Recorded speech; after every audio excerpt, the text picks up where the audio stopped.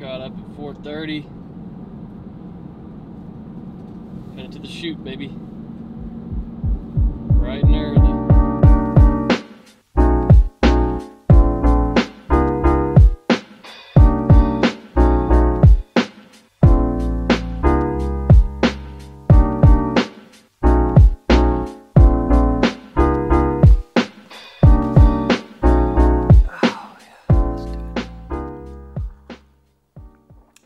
I don't know about you guys, but nice old black French press coffee, nothing can beat it.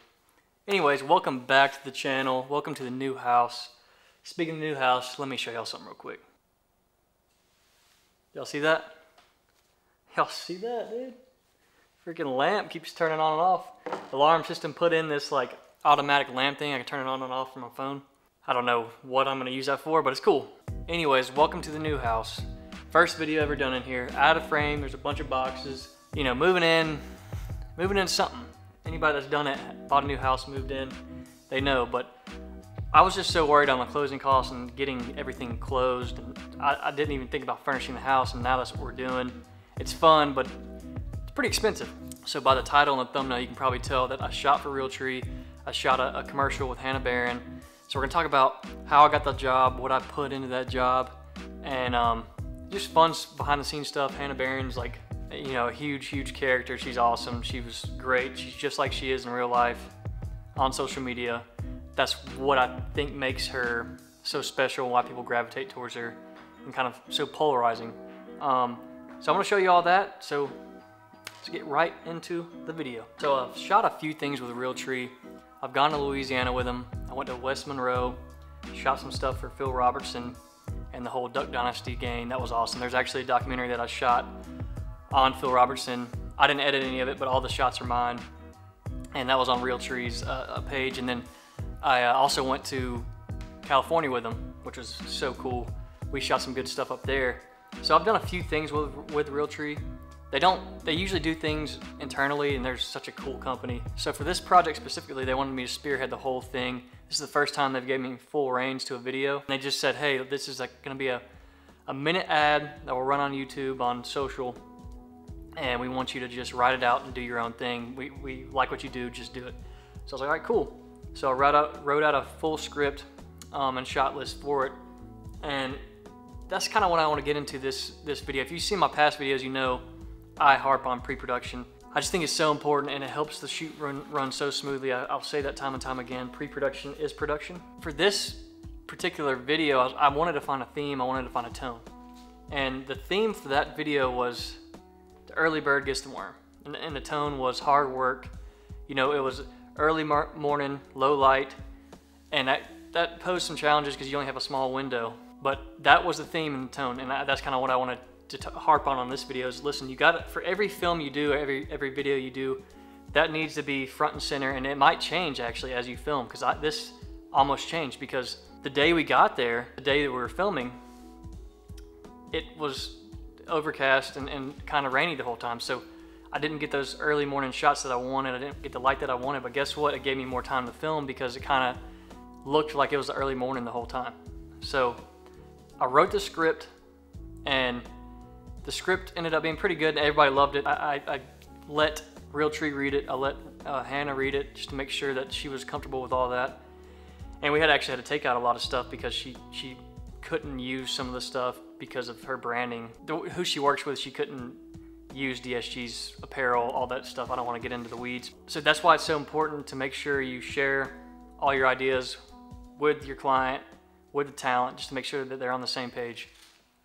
So we got that finalized, and once that was done, all I had to really do is just get packed up and head down to near Troy, South Alabama, and do a tech scout.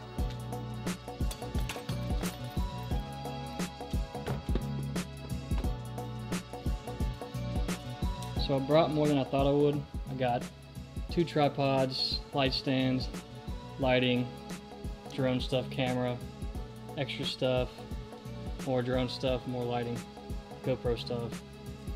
So it ended up being, and even a hazer, ended up bringing a little bit more than I thought I would.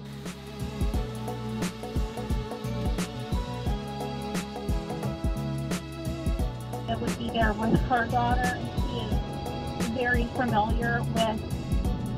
In the middle of nowhere, Alabama. That's what I'm talking about. That's what I'm talking about. That's what I expected. Middle of nowhere.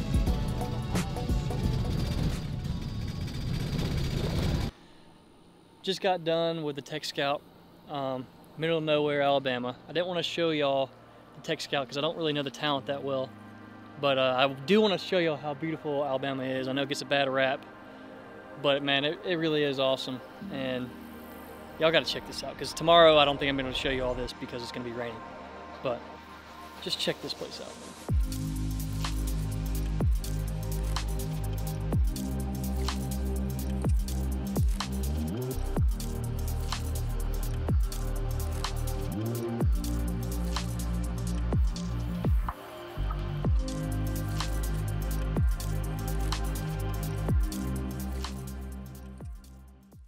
So the Tech Scout was great. I didn't film any of that because I was a little too, I mean, that was the first time meeting them. I didn't want to just pull out a camera and start filming everything. So I really just wanted to get to know Hannah, her family, and that's what I did because I just wanted to be really comfortable with them the next day. I was going to go there really early in the morning, which we did. So I woke up at around 4, left my hotel at 4:30, and got to the site at right around 5:30 so we could start filming. And since I'd been there the day before, all of the shots I had in my mind were, so clear. I kind of thought on it the night before. I kind of somewhat meditated on it the night before. So I was ready to go.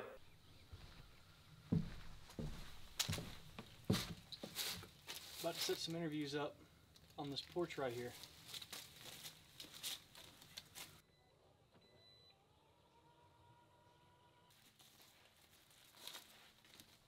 I'll show you what I'm thinking. And we went right into it. I had all the shots ideas written out, and I was like, okay, this is what we're gonna do, this is what we're gonna do. And not all of them worked out, but for the most part, it went pretty well. It was a run and gun shoot, so it wasn't like I was gonna light every scene, and a lot of it was outside anyways. But I wasn't gonna light every scene how I'd normally do on a lot of interior shots. And it was just on social, so it's not like a feature film. I would just say this shoot was probably one of the most smooth shoots I've had, just because Hannah and I got along, me and her dad got along.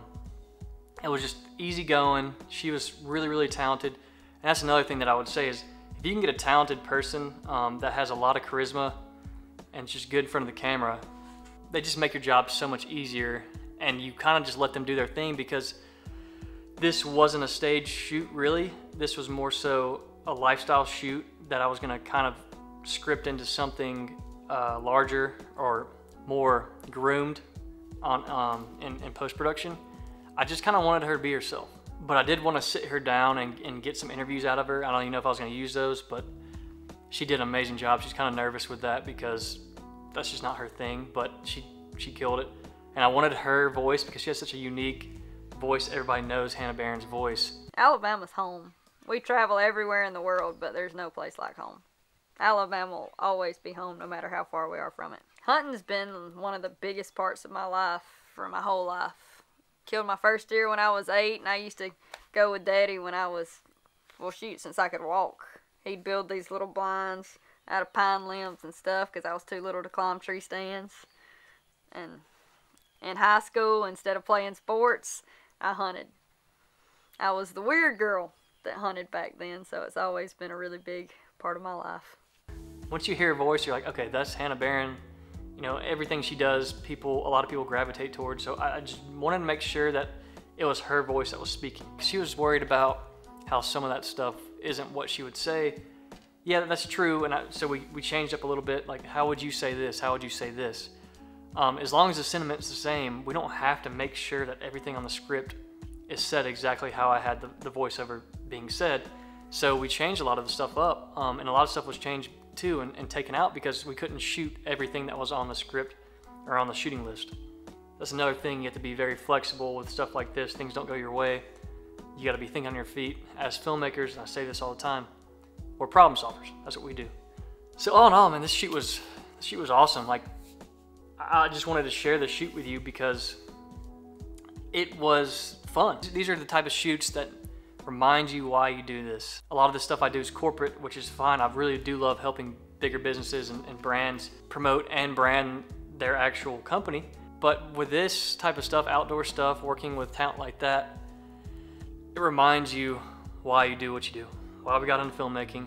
And it's so important to have projects like these that are almost like, they feel like passion projects, but they're not. I mean, you're getting paid to do it. So I just wanted to share this project with you guys. I hope y'all liked it. It was fun. We had a great time. I usually say in these videos too, is like, I'm not a technical guy. I'm more of a conceptual guy. I want to show you guys what I did. You don't necessarily need to know the specs of the camera. You don't need to know all that stuff. It's all about the story. And if you can get the pre-production right, that's half the battle. That's just what I wanted to harp on this video. It's tone, theme, what is it? You have to have a clear vision on that. And once you have that, you did your job if you're able to capture that through video. Otherwise, the video kind of comes out flat. It feels like there's no substance there. Like, oh, that was cool. It was a cool video, great visuals, but what were we watching? So that's just kind of what I want to hit on this video, and I hope you guys enjoyed it. I hope you guys enjoyed this behind the scenes stuff. I love doing it. I'm gonna try to get better and better about showing more and more behind the scenes, but it's pretty hard when it's a one-man band. Eventually, I think I will start hiring people out to do some behind the scenes stuff. Hope you guys enjoyed it. Smash that like button. Give me a little sub. Leave me a comment. If you have any questions, let me know. If you have any suggestions for videos, let me know. I mean, I'm all ears. I would like to put out one a week. I know that's a big ask when you're doing this full time. But anyways, thanks for watching. I'll see y'all later.